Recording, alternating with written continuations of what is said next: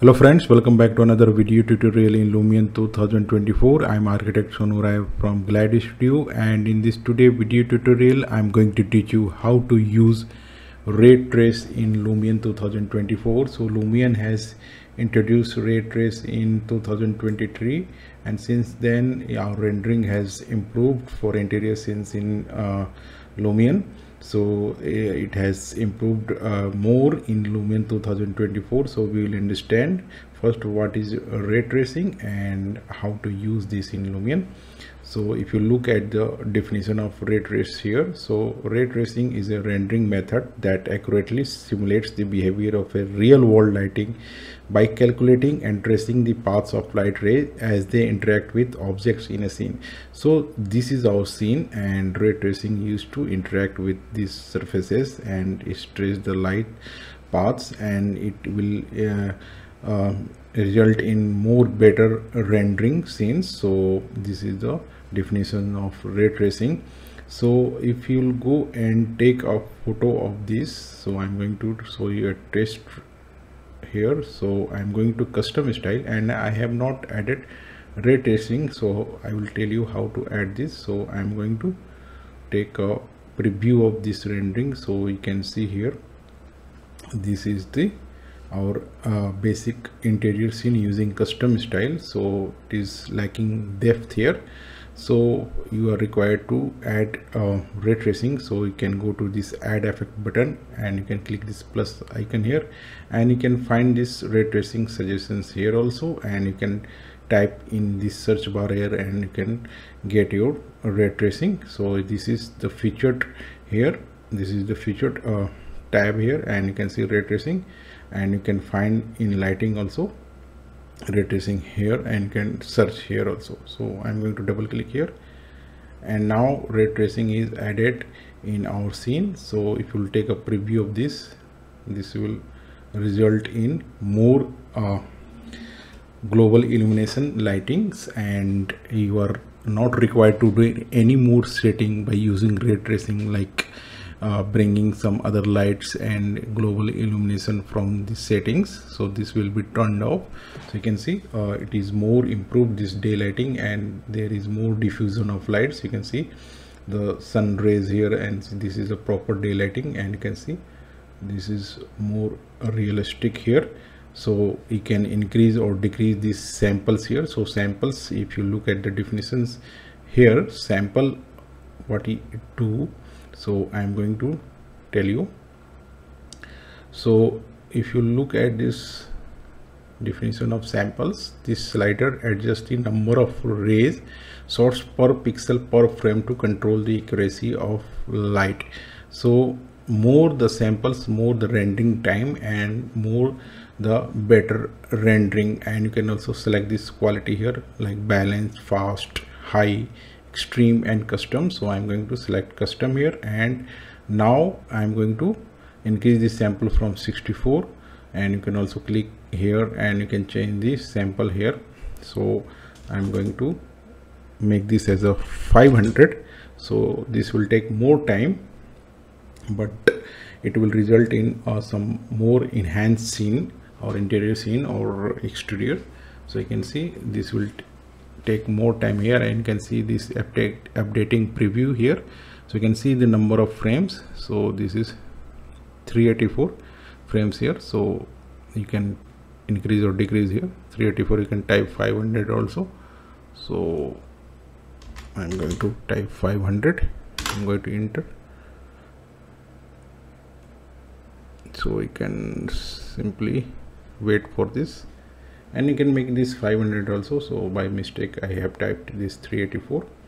So you can see it is taking more time, but it will result in more enhanced scene. So we'll wait for timing, and you can also see this metal surfaces here, like this balls here, and you can see this is more realistic, and you can see this is more enhanced in Lumion 2024 and also in 2023. So by using ray tracing, you can simply do wonders in Lumion.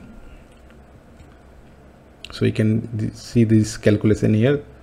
So now it is giving preview, it is taking more time because we have increased the samples here, and also you can increase the bounces, and it will be taking more time and more better scenes here when you will increase.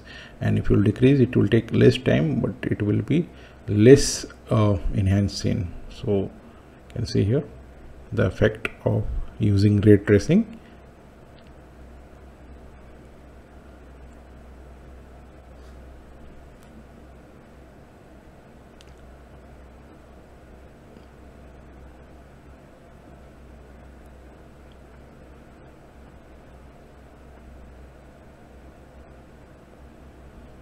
So now it is, now you can see this is the preview, and you can see it is more enhanced scene. You can see here, and you can see this surface here also. So now we'll see some more settings here. So I'm going to reduce these samples here, and I'm going to make this as a 60 again, and I will keep these bounces here same, and it has become 48, so no problem. So I'm going to show more here, and you can see there are more settings here. So you can see this is the denoiser. So denoiser is turned on, so it will reduce the noise in your scene. If you turn this off, there will be noise in your rendered scene. So now I'm going to turn this off, and we'll see what happens next here.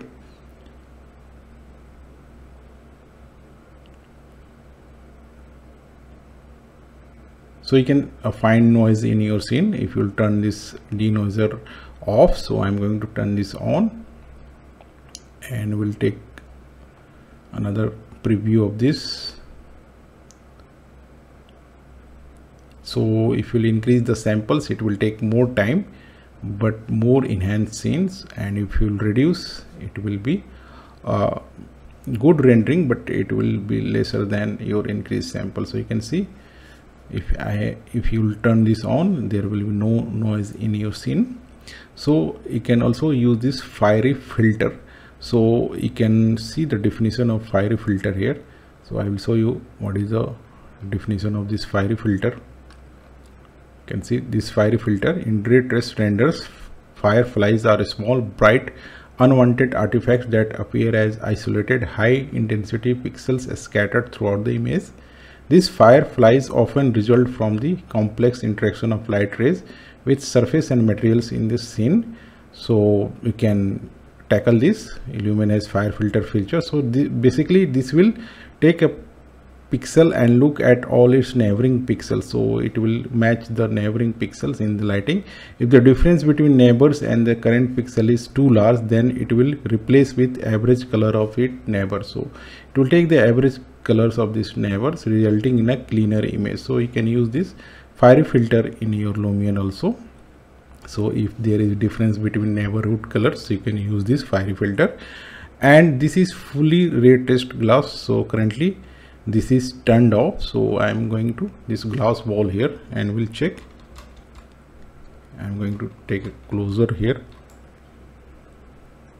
closer render, and now I'm going to preview this, and this fully ray traced glass is turned off.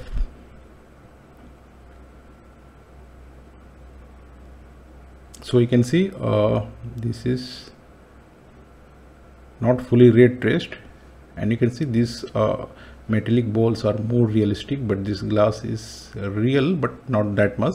So I'm going to turn this fully ray traced glass on, and now we'll take another preview of this.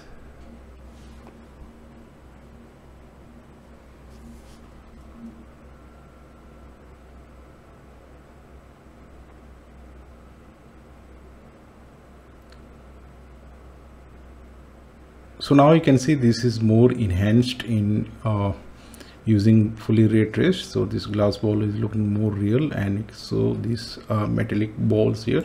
So now we can see this is much more improved scene by using this ray tracing here.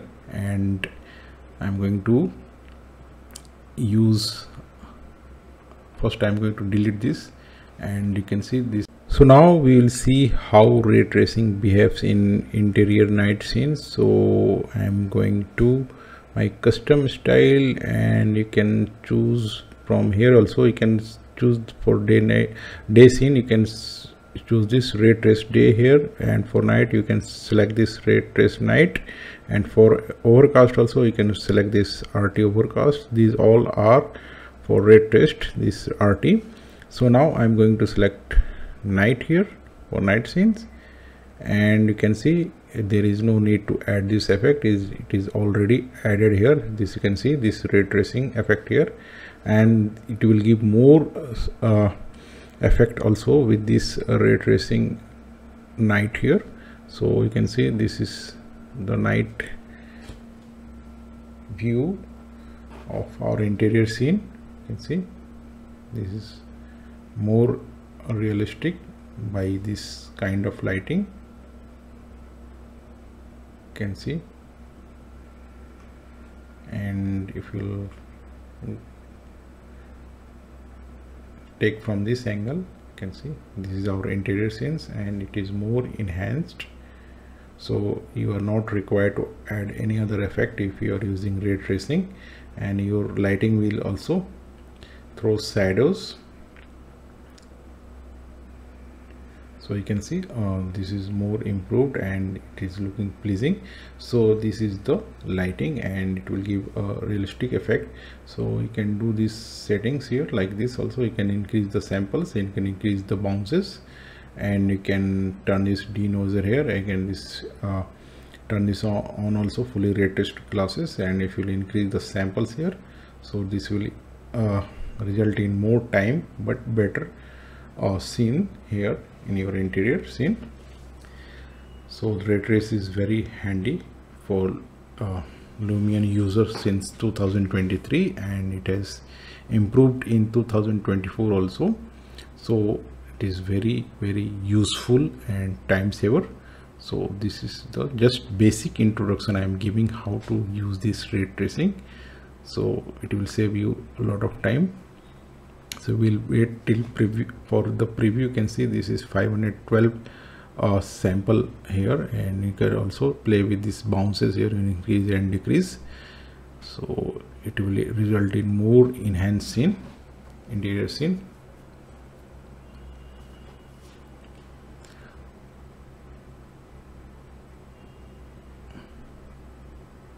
So I will tell you also how some highlights of this ray tracing after this preview.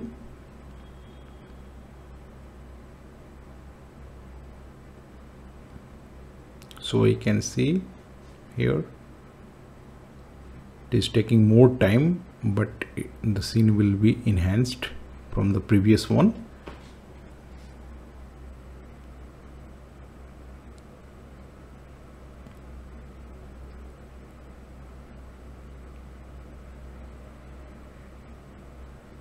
So you can use more PBR materials and Lumion default library to give it more realistic look. So this is for just for introduction about the ray tracing. Can do more better scenes using realistic materials and textures. So you can see here we are about to finish. It has taken more time here for the preview because we have increased the samples here and the bounces.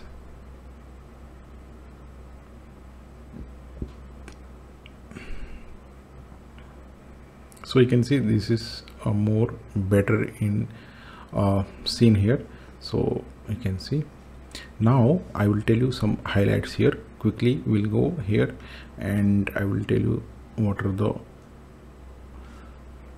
highlights of this. So you can already you know about the definition, how to work with ray tracing, and you can use for your exterior and interior scene, and you can see other benefits of using ray tracing. Area rise and emissive material now cast shadows. All light sources interact better with subsurface scattering. I will make another tutorial onto this. So subsurface scattering give more diffuse lights to your surface. Suppose this is a bottle and it is giving more diffused light to this table top here. So you can use this subsurface scattering. You get perfect reflections, glass cast shadows. So this is the some highlights. And since ray tracing take care of emulating how the light behaves with greater precision and realism, the following effect will get disabled. So when you use ray tracing, these effects will not work: global illumination effect, hyperlight effect, reflection effect, skylight effect, shadow effect. So if I'm going to my Lumion here, and if I'm going to add effect here, so if I'm going to use global illumination, so if see here, these all are disabled in this lighting here. Now you can also do this effect setting which we have discussed just now. So for photo mode, you can do these kind of settings and quality presets. So samples, already I have told you what is meaning of samples, and you can also play with bounces. So it simulates the interaction of light with non-reflective objects. So you can increase the global illumination of the scenes if you increase the bounces here. So this is the denoiser, already I have discussed about, and I have also told you about firefly filter here. So this is fully ray traced glass, and then settings also have shown you, and this is the some highlights of using ray tracing. So this was the tutorial about the today's session. In the next session I will come with some more interesting topics in Lumion. So thanks for watching. Bye bye.